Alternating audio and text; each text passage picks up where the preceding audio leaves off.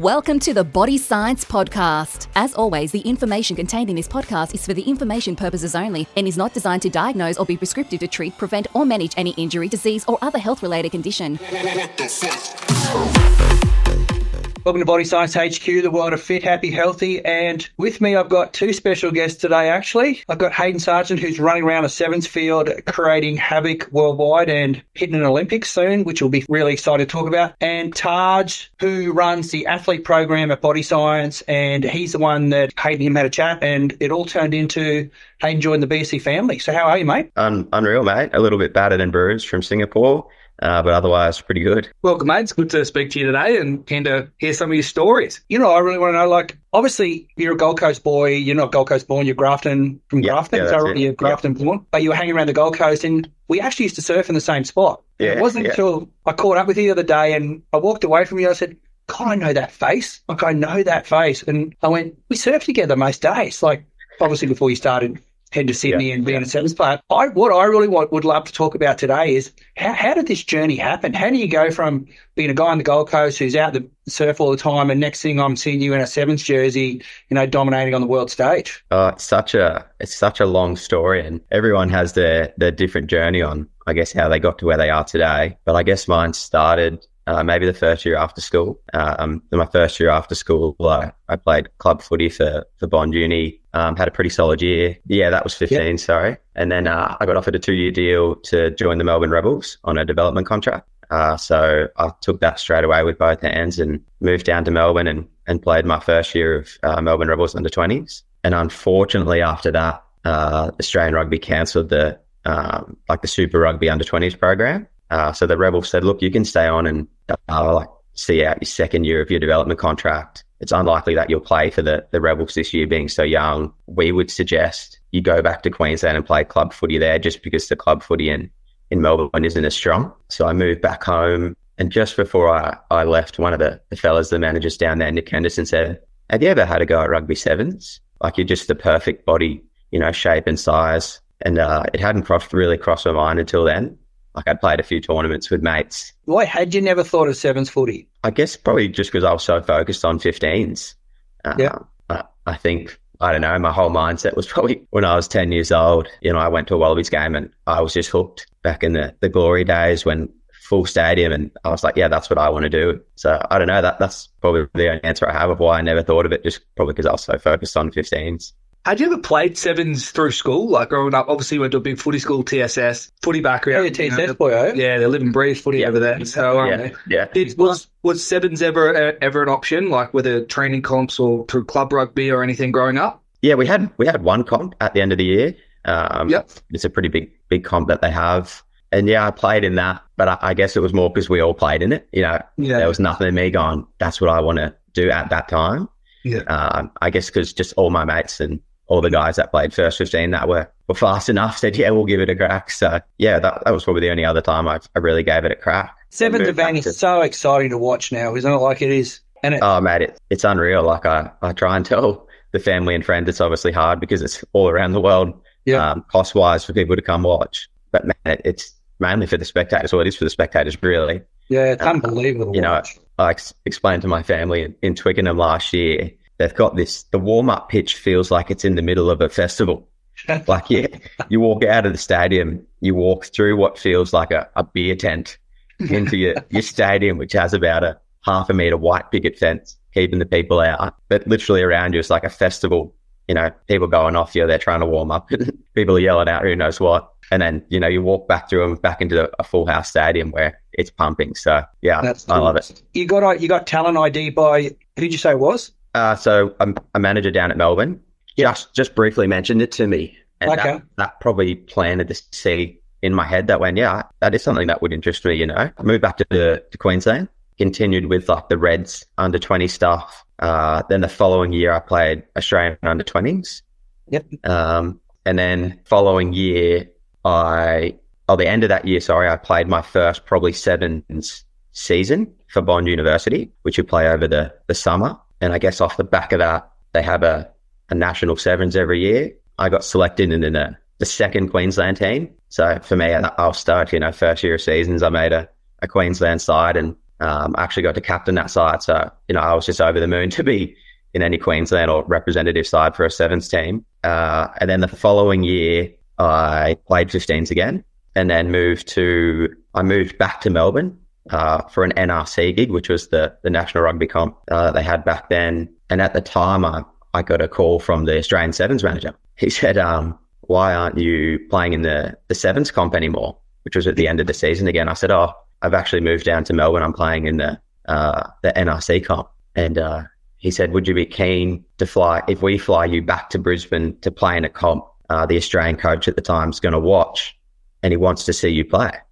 So I said, okay, yeah, no dramas. So I flew back that week and played in a comp there in Brisbane, and it was torrential rain. It was an absolutely terrible comp. I remember I got back on the plane that night, just all my gear stank. It was terrible. But I was in Melbourne, and then I actually got a call saying they'd like to offer me a development contract. So me and another friend and fella from Bond, Josh Walker, got offered development contracts at the time.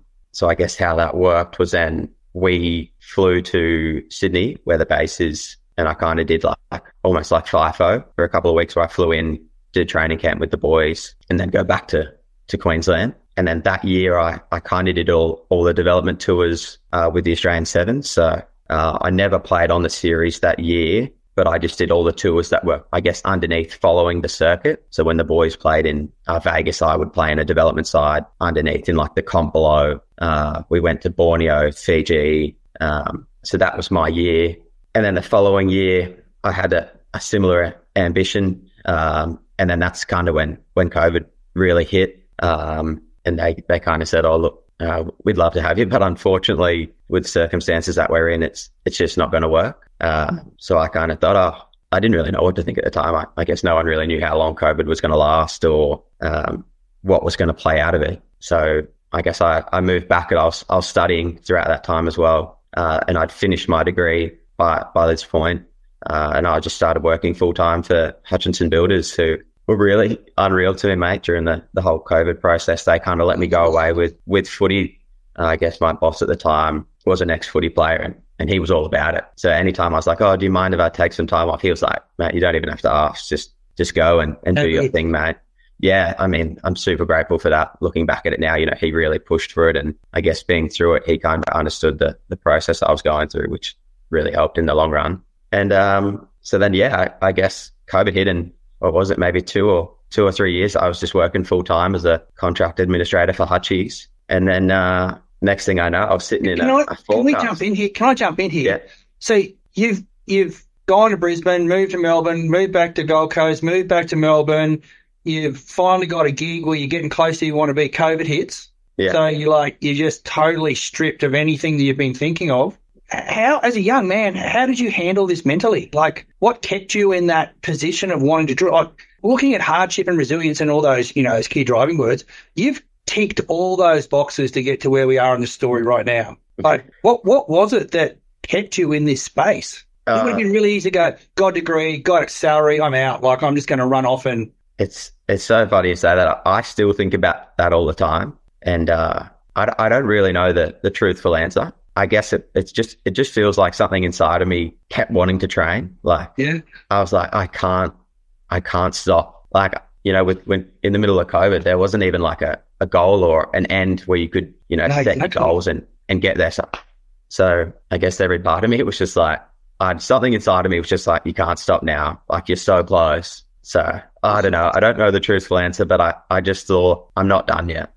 There's something more that I still want to do. Yeah, I don't know. It's a tough one, but I just kept grinding and training, and I just thought if I can stay ready for as long as I can, I'm sure my mates were probably laughing, going, "Look at this kid training." I was getting a bit older than your average person that makes a debut. 24. Did you get heaps of haters? A lot of people around you supportive, or come on, man, you got a degree, let's go chase that. Not really. Definitely not, I guess, any haters. I guess a few guys I worked with used to bloody grind me saying, come on, mate. So I used to ask to get to work early so I could leave early to go train in the Arvo. Yeah. And they'd always ride me saying, come on, mate, just come have a beer, or why aren't you having a beer? The old beer. That was pretty tough. You want to be a part of the boys as well. Exactly. But, I guess the inner drive, I guess I thought it would be harder to quit than it would be to keep going at the point where I was at. So yeah, that probably answers that question. So how long after government COVID stupidity did we start to get back on track to put on that jersey? So it might have been, throughout COVID, it might have been around 3 years. And so you sat through 3 years of this. It really hasn't been an easy path so far, has it? You wanted this, like you seriously. Yeah, I know. I don't really think of it as hard because I think of hard things as, when people go through trauma or, when family passes away. Like everyone's got a different story. Sometimes it's mentally hard, yes, but I always think that there's harder things in life than the grind that I went through. There's always worse things that other people are going through. I've got to ask you there, who were the key people in your life around that time that kind of kept that drive in you when you had that self-doubt, or I guess, just thinking, how can I push through this? How do I know that end goal's there? Just being left in the unknown. Was there anyone you want to shout out that was really there for you in that key moment? Yeah, for sure. My family and my partner are the number one supporters, and they always have been. I don't think you'll get bigger supporters than both my nans. I think you go on the Aussie 7's Instagram at the moment, I think they both comment one after another saying Hayden for MVP, and even if I play 2 minutes, they're still commenting man of the match. But no, mate, my family and partner have been unreal. And then other than that, I just kind of did it with a bit of self-belief myself. Yeah. So, just a bit of adversity is nothing too bad. I don't know. I always compare, you always think of your life as like a story, and I always think, it's not too bad compared to what other people are going through in life. So let's get back on track. Let's talk about the next step. So COVID's happened. What happened after that? You got a call? Let's talk about the story, getting back onto the 7's tour. Yeah, so I was in a forecast meeting for the high rise I was building at the time. Yeah. And I remember I was sitting there and my phone went off and I was embarrassed because it played out loud. And I looked down and it was John, the head coach, calling me. And I'm pretty sure I didn't answer it at the time because we were in such a serious meeting that I kind of put my phone face down and I quickly muted it. And I wonder what he's calling me for. I at that time, I kind of thought I was probably done. I thought I was obviously still training and still had that belief, but when it happens, you kind of just get in a bit of shock going, I wonder what this is for. So after the meeting finished, I just went on the balcony at work, gave him a call back, and he said, we've got a few injuries in the playmaking position that you're in. Would you be interested in coming down and training with us for a few weeks just so I can get a good look at you? Because the coaching roles had changed in this period. Yep. So John was a new coach at the time. I guess that hadn't seen me. He was previously with the girls. Again, spoke to my boss after he'd been so good to me, I guess, before COVID. And I said, and I thought I was in a pretty good position at work. So I was actually a little bit scared to tell him, to think, thinking, is he going to question my commitment to work? Yeah, exactly. I was a little bit nervous to speak to him, but he said, Matt, you don't need to be nervous about this type of stuff. I get it. Work, you'll be able to work for the rest of your life. Footy isn't going to be there forever. So take it. So flew to Sydney, did a week's worth of training, and at this point, LA was coming up and it was 2 weeks away. And so he only asked me to come down to the week. And at the end of the week, he said, I want you to train next week as well. So I flew home on the Friday afternoon after training, spent the weekend, got some more clothes, and then came back to Sydney. And I packed my passport, just in hope that something happened and I got selected. I didn't tell anyone that at the time, but I packed it just being like, please, just hoping I'd get a chance. And at the end of that week, the coach called me in and said, we're going to take you. We want to take you to LA to potentially make your debut. And how were you feeling in that moment? Sorry to butt in there. I just want to talk about that phone call. That's the phone call you've ultimately been waiting on most of that time. 3 years, okay. 3 years. That's that moment. Let's talk about you in that moment. Where were you? How were you feeling? What was going through your head? After the fact, yes, no, I actually tried to play it down in my own head. I didn't want to, build myself up again and then not be selected and then be ultimately disappointed that I didn't get to make my debut. I always like to expect the worst and hope for the best. So yeah, I guess I was always prepped for, okay, what's the worst case scenario is I'll go down, give it my best shot at training for a week, show them what I've got. And then the worst case scenario is he's going to say, you know, these guys have recovered from injury. Unfortunately, we can't take you. So I tried to keep it really cool. Maybe on the inside, I was burning up a little bit. But no, I probably just tried to play it down to think, okay, like don't get too ahead of yourself here. You might just be training for a week and then you're back to reality with work. So that's probably where my headspace was at. Your mindset for that week of training, like this is it. This is make or break time really, because there's this is the opportunity. Yeah. And do you go down there on this week and go, I'm just going to play a really safe, what he wants to see space? Or do you go down there and dominate and just show your pure ability as an athlete and go, if I fuck up, I fuck up, but this is what I'm good at? Like, we attend a lot of meetings, we do things, and you got to walk into the meeting and read the room a little bit from my perspective, but from your perspective, this is your shot. So did you go down there and that's a great show question. Everything you had, or did you go down there and say, this is enough to get me where I won't make a mistake, I'm going to be pretty bulletproof? No, that's an awesome question. And truthfully, it's a really hard mental battle. Like you say, it's, you know, finding the right line of, am I doing too much that it looks stupid, or am I just giving them what they want to see and not showing what, I guess, the original true self, you know, that you want to show. And I guess I'd been there enough when I did all that stuff before COVID where I probably did play that role of being safe. So this time when I went down, you know, I actually had this, I guess, inner conversation with myself. I was literally just like, fuck it, I'm just going to do what I want to do. Yeah. Like nice.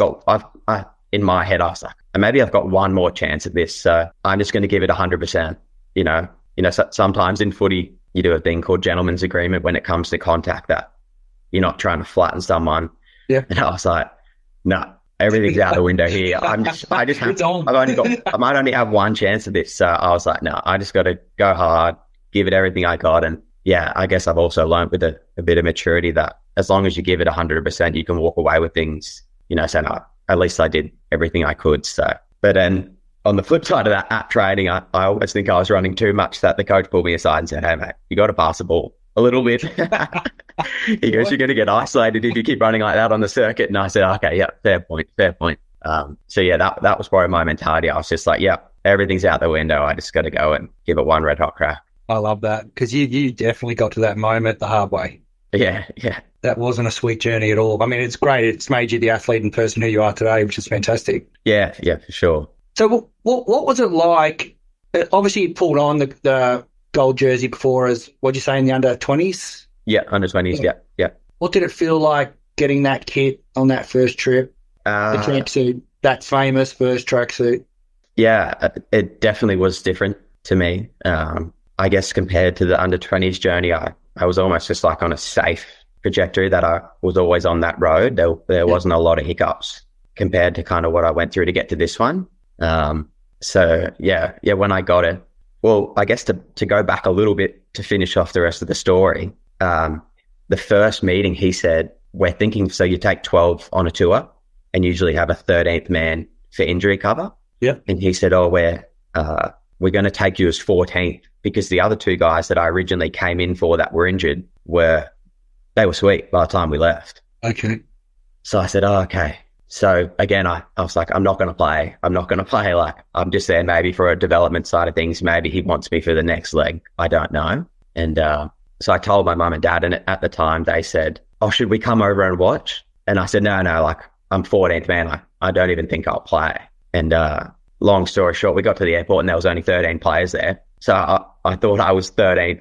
I was like, okay. So I messaged my mum and dad saying, oh yeah, I'm only 13th. I'm not 14th. Like, I might be closer than what I think. And then, so before you play, the day before, we usually have like a one-on-one with the coach just to, I guess, break things down and go back to the simple basics of what we want to achieve for the tournament. And in that meeting the night before, he told me I was going to be playing in that the next day. Like, I wasn't the 13th man. And I was like, oh God. Like, I probably wasn't as mentally prepped as what I should have been. Because I told myself I was going to be 14th. So yeah, I guess when I first pulled on that jersey in LA, it was against Kenya, and man, I actually was a wreck. I'd hate to see a photo of myself in the change room before we ran out, just because I was, so proud of myself. Just from all the little things you go through. And I keep saying everyone goes through different things, but I was just proud of myself of what I went through and that I've done it. I wanted it for so long. It's something I dreamt of and, worked so hard for that. When it happened, I was just an emotional wreck. Just so proud of myself and thankful for what everyone's done for me to get to me where I am. Yeah, that's cool. How cool. So are you a chucker before you go on, or you got to do a shit? You just got to put music on, talk to me? Like, what type of person are you in the dressing shed before you run on? Well, I'm not a chucker, but on the plane ride over to LA, there was a bit of turbulence and the chick next to me spewed because of the turbulence, but I had to run to the back, whether it was because of nerves, and I had a chuck on the plane on the way over. So that's a pretty funny story. My first tour. Big thing next to me used to vomit as a kid. It was straight, I was next. Like, as soon as I see it, I'm on. So if you went that scene when I would have gone as well if I was on that plane. So. Let's talk about that game. So put the jersey on, you're on the sideline. What minute did you go on? Like, when was your debut? Like, what was that key moment? Was it a close game? Was it the first game against Kenya? We didn't make many subs because it was such a tight game. And I actually think we lost. I didn't get on because it was so tight. And I'm speaking on behalf of the coach, but I'm assuming he didn't want to put me on in my debut under a pressure moment. And for sure. The tournament was terrible just because it was torrential rain. Throughout the tournament, it was hailing. It got called off for half. So I think he knew he kind of wanted to give me a nicer introduction to the World Series. So so you're not scarred from a terrible start. So I didn't play that game. So warmed up for the next game, and we had Japan. And the boys got off to a pretty good start. So he gave me the cue to keep warm on the sideline. I think I went on with maybe only 3 or 4 minutes to go. And I still, to this day, think that was the most tired I've been after a game, just because I went on, adrenaline was through the roof. And I'm pretty sure all I did was just sprint shuttles from side to side, just overworking. But that was and I'm pretty sure all I did was tackle. I don't even think I ran the ball. But that was the debut, mate. And it was really special that it topped off that my dad and my brother actually flew over. It didn't tell me, and I didn't think they were going to be there because I told them originally I was going to be 14th. And they surprised me in the grandstands as we were walking back to the sheds, mate. And that was a pretty special moment in my life. Yep. That's unreal. That's so good. That's so good. So Olympic year, did you ever think, have they picked the team yet that's going? Have you guys qualified and everything's all? Yeah, so we've qualified. So the Australian team itself has qualified. They won't announce the team. I believe the date's till July 1st. So pretty much, I think a week or 2 weeks before we leave. That's the same with the girls, yeah? Yeah, I'm assuming they'll be the same with when they release the names. But it's obviously so hard with, you've got form, you've got injuries, you've got guys coming back from injuries. So it's a tough one, where you sit in the ranking wise, or I guess personally, I'm not trying to focus on that. I just trying to think, what can I tick off the boxes before that to put myself in the best position, which is, you just want to train well and play well at the end of the day and put yourself in the best position to make that final selection. Let's just assume you make the team and you're part of the squad that goes. Yeah. What does it mean for a professional rugby player who, like you just said, the events are crazy fun every time you do them, to be an Olympian? Is that the icing on a cake, or is that something just so solid? Obviously, I've spent a lot of time with the Kenny Wallets and their whole sport is about being Olympic, the Olympics is, World Cups and Olympics. But for you, it's a different scenario in that you travel the world extensively now. You run around and live this lifestyle of a rock star athlete that 7's players are. Yeah. What does the Olympics mean to you as that rugby player? Yeah, that's another good question. I guess it is the pinnacle. At the end of the day, the Olympics so it's still the pinnacle for you as a rugby player. That's cool to hear. Yeah, it is. It's the top tier. It's the pinnacle. It's obviously the hardest. But I guess maybe we're a little bit more used to it as a 7's program, I guess, compared to other sports where we are already living that similar lifestyle where you're constantly on the world circuit. So I'm sure there would be other athletes, that can maybe get caught up in the hype around it. But I guess seeing that we already live it, it's not too dissimilar. Obviously there's more hype. You can't deny that. But yeah, it's obviously similar to what we're currently doing. After say you make the Olympics, you go, are we getting an Olympic tattoo or not? I need to know. I need to know the extent of the commitment here. I was going to say, where's the tattoo going? Yeah. Bicep or? I don't know. I'm not sure yet. My dad always said to me I was never to get a tattoo, and he said, if you make the Olympics, then you can get a tattoo. So, I don't know. Not sure yet. Not sure. I'll try not to think about that. So obviously, when we're talking about the rugby teams being selected and everything, I occasionally hear that sometimes other countries pull some of their 15s team players into the team. Oh, really? Yeah. So what are your thoughts on that? Like, as in, you play the sevens, you play the World Series, you play all these comps throughout the years. Do you believe, A, that it's fair that the 15 players get that call up for the Olympics, or do you think that your team is the best team that can field for Australia? It's a really tough one. I guess the equation or the question is, are you going with the people that I guess have better chemistry because they've played together longer? Or are you bringing someone in, let's say that might be technically a better player, but I guess you sacrifice the chemistry. So yeah, I mean, I'm not against it at all. It's just obviously finding the right balance is the hardest part for any selector or coach. You know, do you go all in and bring in a bunch of, like I said, the technically better players that are playing 15s, or are you going with guys that have played together for a year and just have a little bit higher chemistry?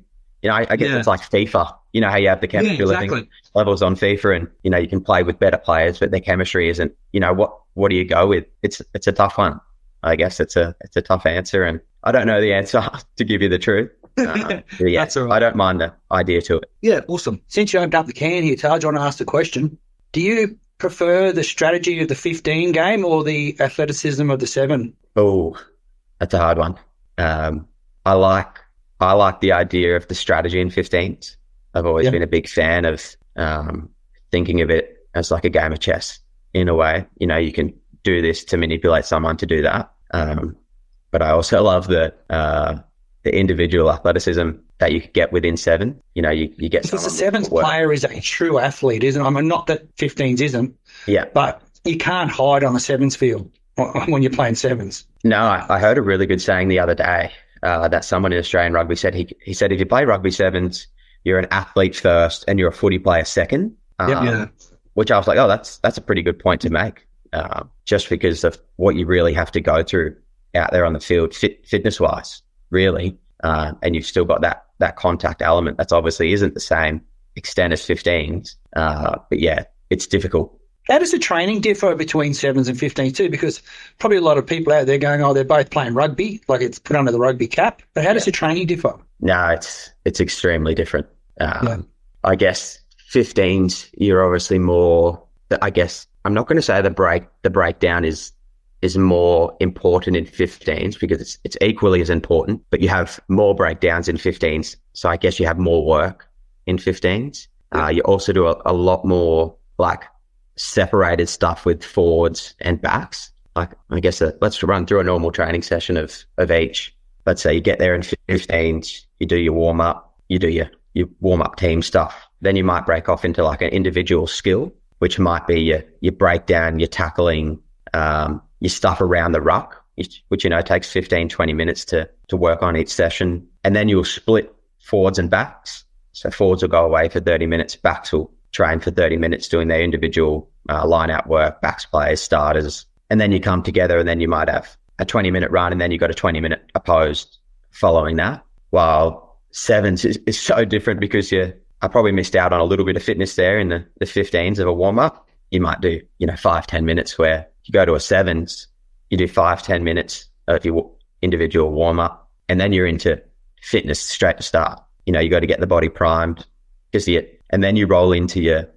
team play, but you're trying to do it under fatigue. While 15s, there's less of that because when you're out there on the field, you try and get yourself prepped for the worst case scenario. So you're not going to say all the time, but most of the time you're training under fatigue, not just physically, but mentally. When you're tired, it's so easy to make a simple mistake or make the easy option just because you are that fatigued. So yeah, extremely different. But I guess to answer the original question, I still love the 15s, manipulation mindset, chess side of the game. But I still think you can do that in 7s, but I also love the physical and athletic side in the 7s. Super cool to watch. Super cool to watch.